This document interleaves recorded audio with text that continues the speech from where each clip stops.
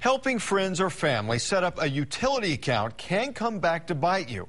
No matter how much they may want to help, experts say beware. 2 News problem solver Pete Knutson shows what can happen.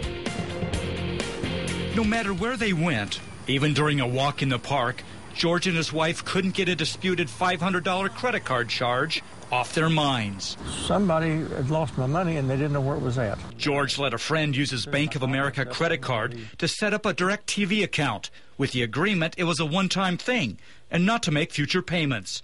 A year later, though, his credit card was charged more than $500 after his friend failed to make some payments. After months of phone calls, George says DirecTV agreed to refund that $500 to his credit card. But George says the money never showed up. Out of sheer frustration, I called problem solvers. We helped set up a 3-way conference call with George, DirecTV, and the Bank of America.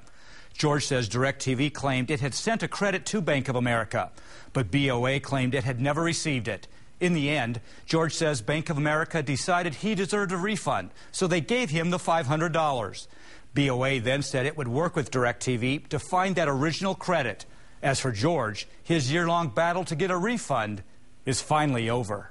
Right, it felt real good, I can tell you that right now. And now, as George and his wife get out and about knowing the problem is solved, he carries the lesson everyone should learn: to never let anyone, not even a good friend, use his debit or credit card. It's a lesson well learned. Pete Knutson, 2 News works for you.